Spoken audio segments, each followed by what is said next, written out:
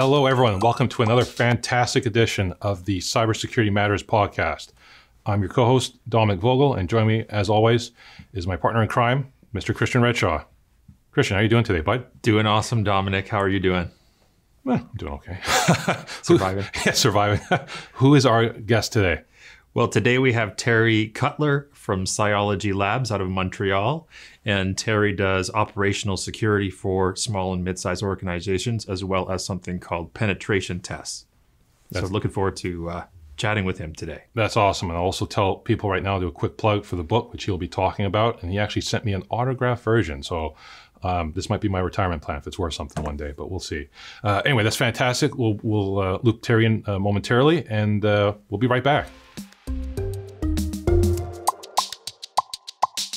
Hi, Terry. Welcome to Cybersecurity Matters.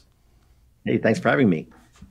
Terry, you and I have known each other for years, and I think you and I first met at a mining conference in Toronto, where you won the Popular Speaker Award. Oh, the Fleming's Conference. Yeah, I immediately thought, that guy's really cool. He's a great speaker. I need to become friends with him. And then all those years later, you sent me a signed copy of your book, which is absolutely awesome. And I encourage all our viewers to check it out. But first question, love to learn a bit more about the book, sort of what brought you to the point of wanting to write a book to better help our viewers understand who you are. Sure. Actually, that book is 7 years in the making. And to be honest, I had never had an intention to really write a book, because what was happening is, like, when I do a lot of video content, and all of my videos are all pre-scripted. So I know what to say, what not to forget, things like that. And then I can reuse this content for other things like blogs and other video content and such. But I can also use this content for a book. And I would start the book, and then they would sit on my shelf for months, and then go back to it. And I'm like, this sucks. Scrap it and start all over again, right? And then it repeats itself for almost 6.5 years. And then my ghostwriter, who I've known, who's been working with me since 2008, he's published several books, and he's like, you know what, Terry, we're gonna get this book done. I'm gonna hold your feet to the fire. We're gonna get it done. I'm all right, fine. And it took about 6 months to get that book up and running. Wow. And then we did the launch for it, and it became an Amazon seller. And not just the paperback, the Kindle was actually fighting for first spot as well. So it was going back and forth. So it was interesting to see. That's very, very cool, Terry. And in terms of the sort of the content within the book, is it meant for technical people? Is it meant for non-technical people? Is it meant for parents and children all alike? Who can benefit the most from picking up a copy and reading it? This book was made for Mr. and Mrs. Everyone, the general public, the non-technical people. Because I've had that comment before. Oh, I saw your book, but I'm not into cybersecurity. I don't need it. I'm like, no, this book is for you, so you learn how to protect yourself online. Because I get a lot of calls and emails from viewers that, oh, my Facebook account's been hacked, or my other account's been hacked, and basic stuff like two-factor authentication wasn't even turned on. And I'm like, if you're not using 2FA by now, you haven't even entered 2010 yet. So these are all basic stuff you gotta set up to at least protect your account, right? One of the interesting things that you mentioned as well is about USB drives, or USB sticks, I should say, that are left, and that people will pick them up and just plug them into their computer. Do you have a favorite story of where you've seen, or particularly bad story, where someone's grabbed a USB stick somewhere and plugged it in? Would love to hear sort of something along that. So I talk about that actually in the book. So it was a story. Actually, IFSEC Global ran the story as well. So the story is called "The USB Keys in the Urinal," and it was a story about where I got hired by a company to do a penetration test on them, and I could not get in from the outside. It was very, very impenetrable. But usually a company that has a very hard shell has a very soft inside. Yeah. So I said, screw it, I'm going over there. So I was dressed casually. I walked into the receptionist, and I said, hey, I feel really, really embarrassed. May I please use your bathroom? I was on a trip with the kids, they got the big gulp going, and I promise it'll never happen again. And luckily she said, make it quick, because the bathroom was behind the counter. So she had to buzz me in. And when I was in there, I left 2 USB keys in the stalls and walked out. And I thanked her and everything. And then about 2 hours later, a curious employee plugged it in. And at that time, the auto run was active by default, and it auto ran my core security tool, and I was in. I was able to compromise them. It's like a snake coming out of the toilet, I guess, right? You were able to, to get in there. That's a great story. So yeah, awesome story, Terry. So our show is called Cybersecurity Matters. In your perspective, can you tell us why cybersecurity matters? Right. So I mean, security right now is everyone's responsibility. So it's not about where the the employee just clicks on whatever he wants and the company's security will take over if I make a mistake. But cybersecurity it matters to everyone right now because with the new scams and hacks coming out, everybody's at risk. So if you want to get yourself protected, you better start learning at least the basics of cybersecurity and how to protect yourself. Mm-hmm. And what are you seeing as the main threats that people need to be protecting themselves from right now? What would you say are your the top, biggest one? Say 1, 2, or 3? Yeah, the biggest one right now is ransomware for sure. At one point, a month or so ago, there was like 6 calls that came in for incident response.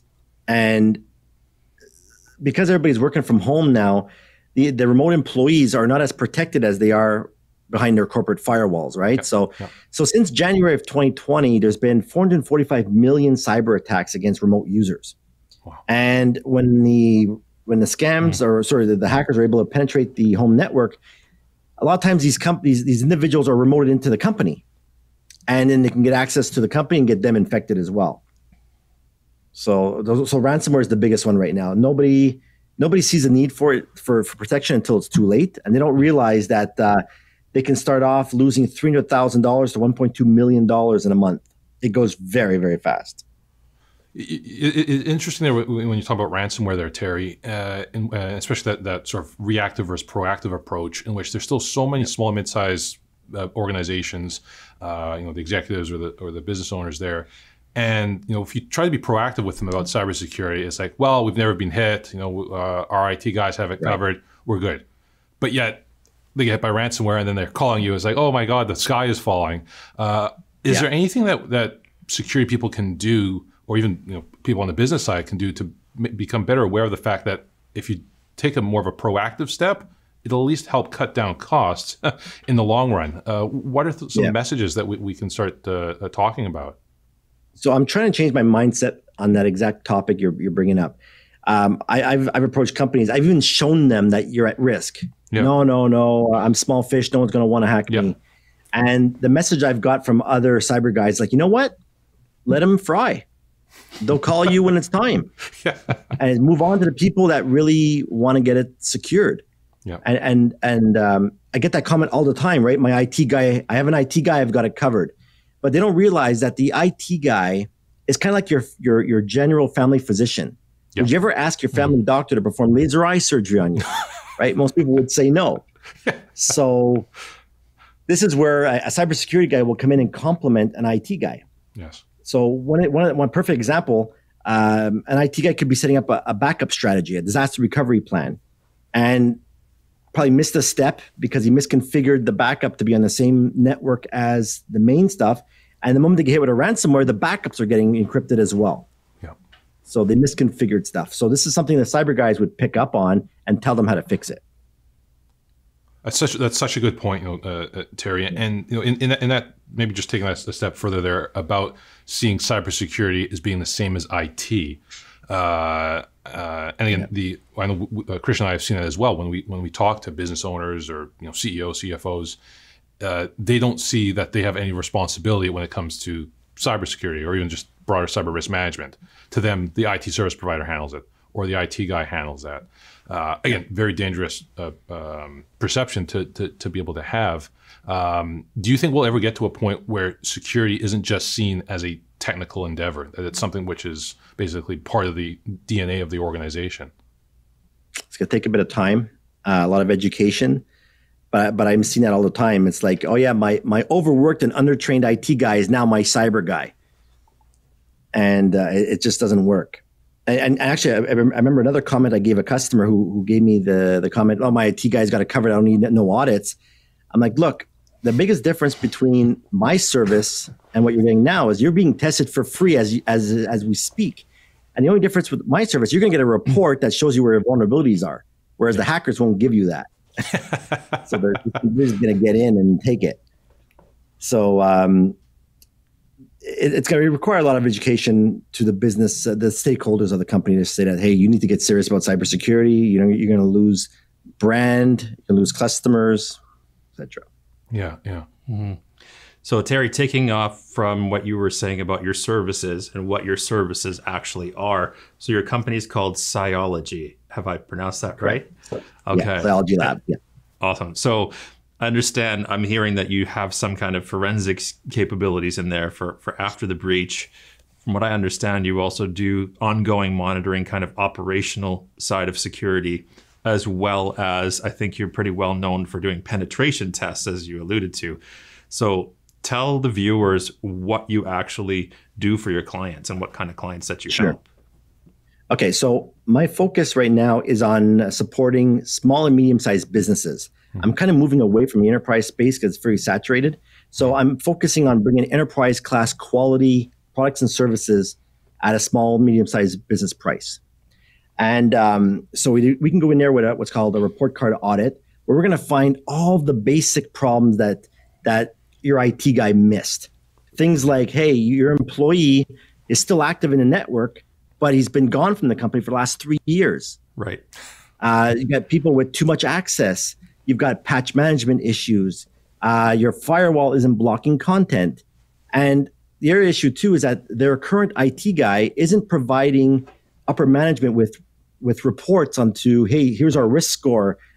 Here's here's attacks we've been having all week. These executives are not getting this stuff. So just so my report can come in and complement their IT guy, and it's very, very, very affordable. And then what happens after that is that we find so much stuff that's got to be fixed up. They can bring me in for a bank of hours, upgrade to the monitoring service where we can look at things like, hey, Dominic usually logs in 9 to 5. Now he's logging in at 3 a.m. That may not be normal. So we get to see all these anomalies. We're also a CrowdStrike partner. So we do a lot of incident response, also through partnerships. So we have access to a 24/7, 365 SOC, which is based out of North America and Security out of Operations the UK. Center, for those that don't know. Right. Security Operations Center, right. And so we have to monitor your environment and respond to threats in real time. Okay. And where does the penetration testing come in for your clients? Do you usually start out with that, or is that something that you usually do as they mature? I used to start off with that, but then you'd get sticker shock at the price of some of these audits. Yeah. So that's why I've started off with this report card audit that actually starts at $1,000 and can go to about $2,000, and you get so much value in there. We even does a dark web scan, an external and internal vulnerability assessment. All that's part of the assessment for under $2,000. And there's actually a study that came out that most small businesses don't spend more than $1,000 a year on cybersecurity. Mm-hmm. So that is a very big problem. I want to zero in on what you mentioned there. You said something about the dark web scan. For us, we're trying to educate business leaders. Can you tell us what the dark web is and what kind of things you'll find when you're doing that on behalf of your clients? Sure. So the dark web is kind of like a little hidden network that can only be accessed through specific software, right? You can't just use Google and say, hey, find me the bad stuff on the dark web. You're not going to get to it. You have to really set up a whole new system. And in there, we can do everything from finding your leaked passwords all the way to hiring an assassin. Right. Okay, you got everything in there. But we can do a dark web scan to see if your passwords were leaked from a previous data breach. And a lot of companies or a lot of employees don't change their passwords very frequently. Mm-hmm. So they could be using the same password for the last 5 years. And because the Marriott, for example, got hacked and all their stuff leaked out, their password might be reused. Yeah. And this is things we need to bring to their attention. Definitely. And that gets performed during that audit. Gotcha. That's fascinating, Terry. And you're talking about focusing on small and mid-sized organizations, because they're the ones in the greatest need right now, and it's definitely an underserved market, and traditionally has been so.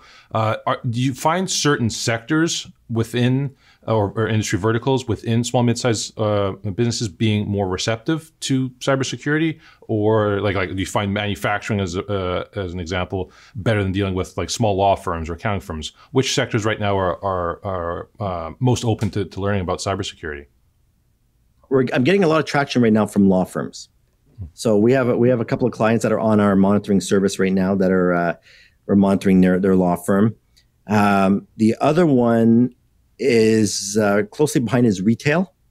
Mm-hmm. So we have some clients that have multiple locations, so we have to keep an eye on that. Then the other one would be because the majority of them are doing the report card audits right now. So we've had auto sector as well. Interesting. So it really ranges. You know, yeah. we do work in Bermuda as well for accounting firms and schools especially. So it's a mix of everything, but we're seeing mostly law firms in the pack right now. Have you found in this global pandemic of COVID-19 with this migration towards work from home, has that brought increased awareness for cybersecurity, or have you found that it's become maybe less of a priority and that organizations are more focused on just trying to survive the day-to-day? Very good question. I find that the awareness is actually picked up. Business has actually picked up, but I find it right now they're very slow to do these audits. They're like, "Oh yeah, we'll leave it for Q4." Like Q4, like the attackers are happening right now, right? It doesn't make sense. Doesn't help with the Q3. So they're focusing on right now is making sure everything's all set up with their VPNs and getting production up and running and bringing the money for the business. And they're looking at cyber for the next step. So a lot of our projects got pushed up. Mm-hmm. Interesting. And my final question, I'm sure Christian probably has one more. In terms of what we're seeing in terms of moving forward, so do you find, or are you foreseeing that more and more small organizations are going to be taking security more seriously? I mean, we're still very much just scratching the surface when it comes to small organizations starting to take this seriously. Do you foresee this in terms of that awareness getting there over the next 10 years, 15 years? Because at least from what we're seeing, it's definitely a slow boil. But maybe there'll be a significant incident which propels things forward. But just curious on your thoughts there in terms of what we're looking at here in terms of the small and mid-size environment. I'm hoping to speed that up. I don't want to wait 10, 15 years, right? So I got a lot of material that I pushed out lately on how to get started with cybersecurity. That's actually how I picked up one of my law firm clients. He saw me at an event years before, and he brings me to the table. He's like, "Okay, we're ready to get started." So I'm like, "What took you so long?" And he's like, "Well, we didn't know how to get started." So that actually prompted me to say, "You know what? These guys don't know. They don't know how to get started." So I educate them on how and why the hackers are getting in.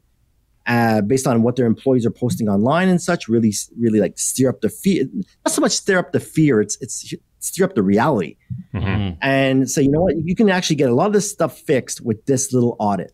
Instead of a $6,000 or $20,000 penetration test, you can get it done quickly with this audit and then go for a pen test later on. That's what I've been doing lately. Yeah, that makes sense. So in light of that, I do have one more question. What would you advise a company that hasn't gotten started, that's delayed? What would you say to them would be their first few steps? What are the ABCs, the very first and second and third thing that you would take a company through? Yeah, I would definitely. The first thing I would do is get an audit done. So because a lot of times they don't even know what's in their environment, and because they've never had a test before, never got into cybersecurity, there may already be a hacker in their environment for all we know. So another thing we could probably do is deploy some EDR tools, which is endpoint detection and response tools, to see if there's something in the environment, right? Make sure it's cleared up. Mm-hmm. And after that, we want to make sure that the employees are properly trained, right? So we can provide phishing simulators, phishing training, get them up to speed.